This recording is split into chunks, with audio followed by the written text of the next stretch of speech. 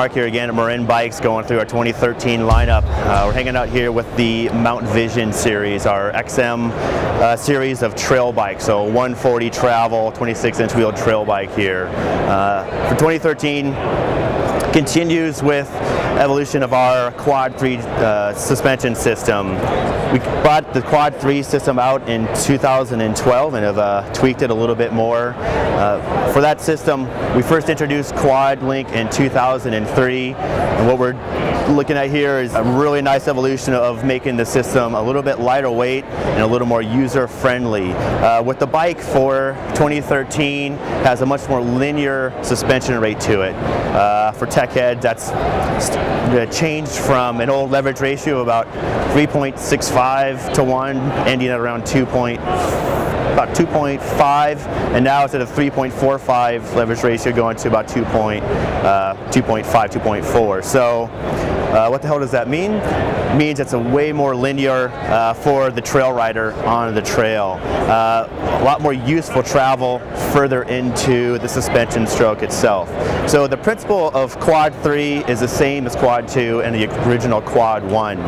You have two linkages that connect the swing arm to the mainframe here. So with that, we don't have a fixed pivot location. We have a moving pivot location, or what we call IPC, or Instantaneous Pivot Center. And how it works, bottom link's hidden by the crank here, but you have this top link and you have a bottom link here, again with two pivot locations. What happens with that, it creates a pivot location that kind of sits high and forward of the bottom bracket area. So that's the originating pivot location on this bike. Big benefit here is it allows us to effectively have a very long swing arm. That's massive for helping increase the amount of traction it has, and it also helps with small bump compliance and offering smaller bumps that have more leverage on the system to move. So, you know, very similar principle to like motorcycles. You want to increase the traction, increase the length of your swing arm. It really helps the rear end stay planted on the ground. So really beneficial for that. Again, you know, high forward pivot location.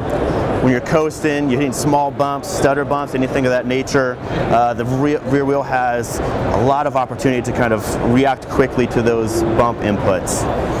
When you add pedaling input into the situation, you definitely want to make sure the bike is, you know, fully compliant and allows the suspension to move through its suspension stroke without any kind of, you know, pedal-induced lockout, anything of that nature. So to make that work, as the suspension compresses, your pivots will rotate, and that pivot location migrates down towards the center of the bottom bracket area, inside the chain line. And the great benefit there is that it allows the suspension to freely move under pedal force. So when you're on the trail, you have a pivot location that's constantly adjusting.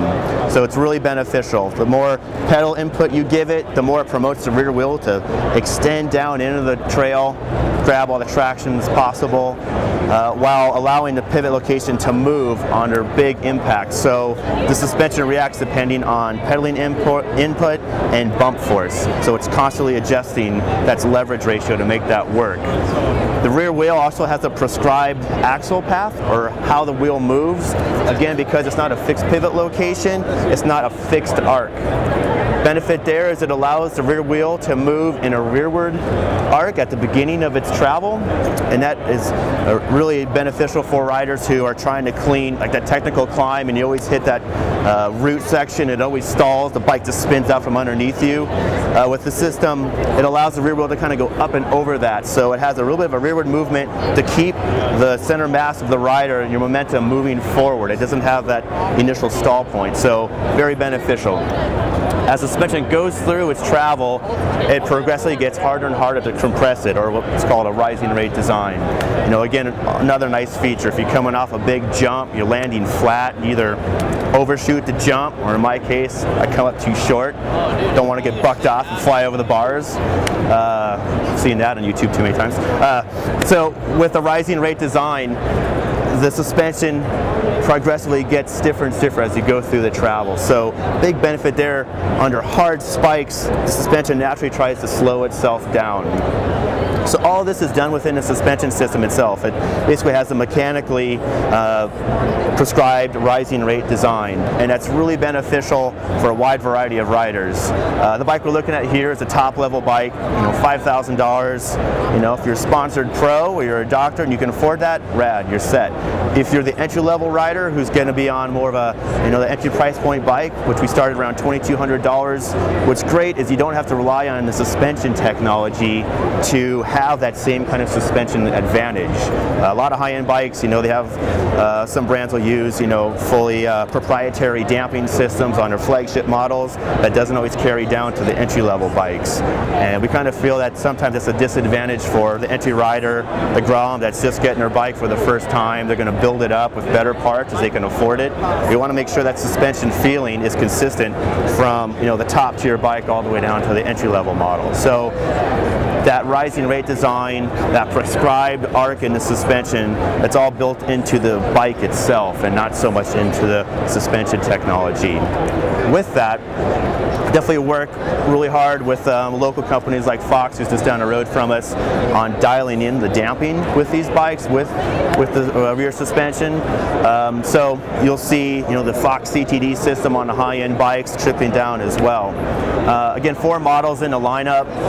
3 of the 4 models now will have dropper seat posts. For next year, we've really tried to dial this bike to have more of a trail rider spec to it. So a little bit stouter component spec on all the bikes. And that's kind of carried across on like wheel sets here. On this is the top model here, the XM Pro, which has Easton Havoc wheels, so nice 21mm inner width on the rim there. It's a really stout wheel set for trail riding and jumping. And then the component spec on this bike, SRAM XO drivetrain with the Type 2 rear derailleur with the speed clutch mechanism, so really nice tight riding drivetrain there. As we go through the front of the bike, Fox 32, Kashima going on. Easton cockpit with the carbon bar and stem system. Avid's XO trail brakes, really nice setup there. Again, 3 of the 4 models in the range will have dropper seat post. Top level bike here gets the RockShox Reverb, and the 2 bikes below that will have the X-Fusion high-low setup. So again, really nice trail feature there for riders at different price points. So available extra small through extra large on sizing, and for more information on these bikes, check them out online, marinbikes.com. So we're hanging out here with the 2013 version of the RiftZone 2.9er, our XC marathon style cross-country bike, 100mm travel here. First and foremost on quad link bikes, both our RiftZone series as well as our trail bike, the Mount Vision XM. We've updated all bearing hardware to Enduro brand bearings, so really nice up spec there for the rider. Enduro brand's been around for a few years now, really kind of killing it with aftermarket sales, with high-end bearings for bottom brackets, pivot systems, headsets. Really adds a lot of value into the linkage system as well on the bike, so really glad to have them on board. Component-wise on this bike, we'll be looking at a SRAM XX and XO mixed combo on this bike.